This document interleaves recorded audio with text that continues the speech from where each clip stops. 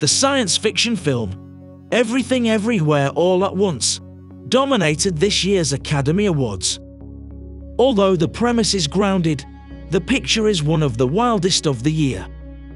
In it, Michelle Yeoh learns early on that, to prevent a multiversal apocalypse, she must connect with different versions of herself from parallel dimensions. Michelle's escapades are fantastical and fictional, of course, but the multiverse might not be. Scientists today are debating whether or not there are other universes outside the one we live in. And some incidents prove the possible existence of a multiverse. Let's dive into the multiverse of madness.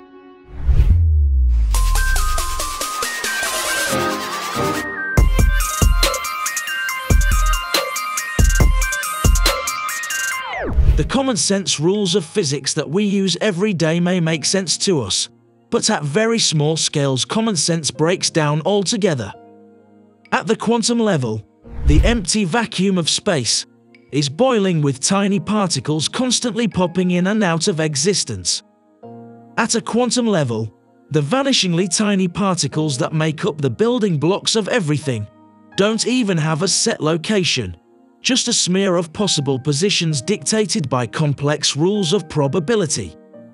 Many theoretical physicists hypothesize the fact that tiny particles like electrons and photons don't have one set place in the universe is evidence that there are many parallel universes. But we don't have any conclusive evidence of the multiverse. Or do we? The answer might be staring at us all this while in plain sight. You might have heard of Schrödinger's cat. Devised in 1935 by the famous Austrian physicist Erwin Schrödinger, this thought experiment was designed to shine a spotlight on the difficulty with interpreting quantum theory, which states that any object like an atom or a particle that adheres to quantum rules exist in multiple states until they are observed. Here is a simplified version of the thought experiment. A living cat is placed into a steel chamber along with a hammer, a vial of hydrocyanic acid and a very small amount of radioactive substance. If even a single atom of the radioactive substance decays during the test period, a relay mechanism will trip the hammer, which will in turn break the vial of poisonous gas and cause the cat to die. So until we open the steel chamber, the probability of the cat being dead or alive is 50-50. In other words, as long as we don't look, the cat is in a state of superposition. In the many worlds interpretation of quantum law, the observer and the cat simply exist in two realities, one in which the cat is dead, and one in which the cat is alive. Yes, two universes running parallel to each other. While parallel universes might seem like something dreamed up by Dr. Emmett Brown from Back to the Future, scientists say that not only are other universes likely, but they've actually seen evidence of them in the night sky. Leading cosmologist Laura Merzini-Houghton says that fingerprints of these alternate universes can be identified in the cosmic background radiation at the very edges of the visible universe. And not only do these universes exist, says Professor Merzini-Houghton, but some could be more habitable than the one we're currently living in. She explains that while different physical constants might prevail in another cosmos, changing the laws of physics by even quite large factors still makes those realities habitable. Our universe seems to be only borderline habitable, she said.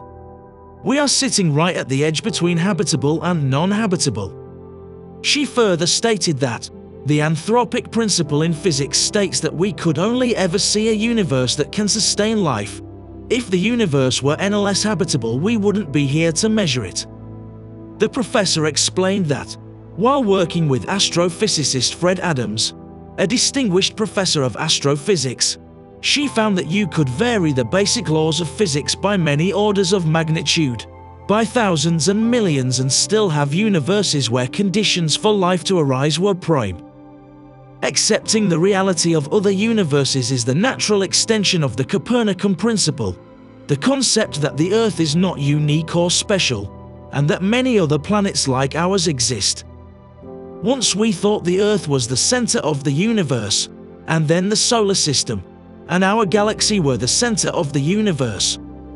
Now we are finding that even our universe is just one tiny grain of dust in a much more intricate and beautiful cosmos.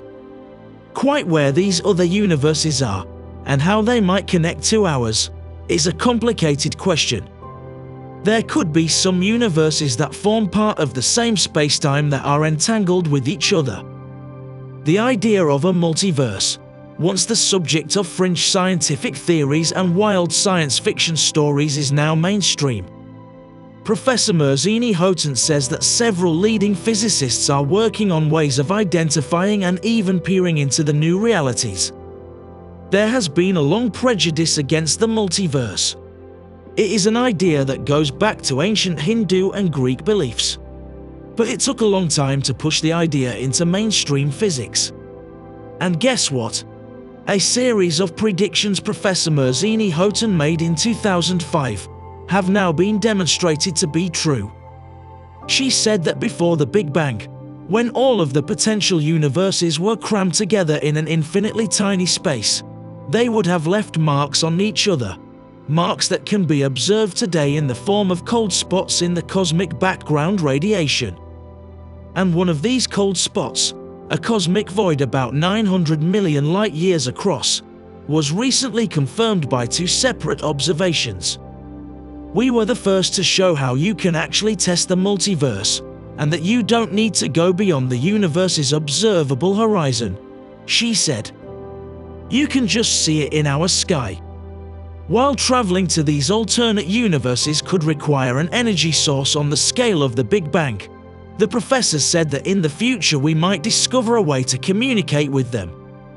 Who is to say that we may not conjure clever ways of communicating in the future, for example via quantum entanglement? Not long ago, we thought that due to the speed of light limit, we may never have evidence for what lies beyond our horizon. As I describe in my book, all that changed when I and my collaborators calculated and predicted how the quantum entanglement among all infinite universes at the creation moment show up in our present sky as fingerprints of the multiverse. But don't rule out jumping into another reality just yet, because opening gateways to other planes of reality isn't impossible, just very, very unlikely.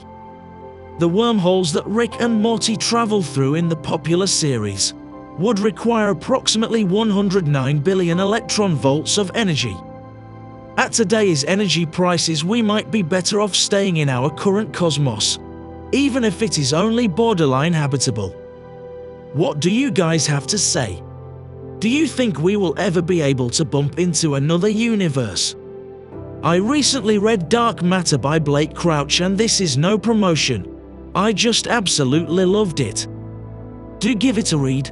It's highly entertaining. So, would you like to travel to the other side of the universe, or stick with us here, at the edge of the universe? Until we meet again.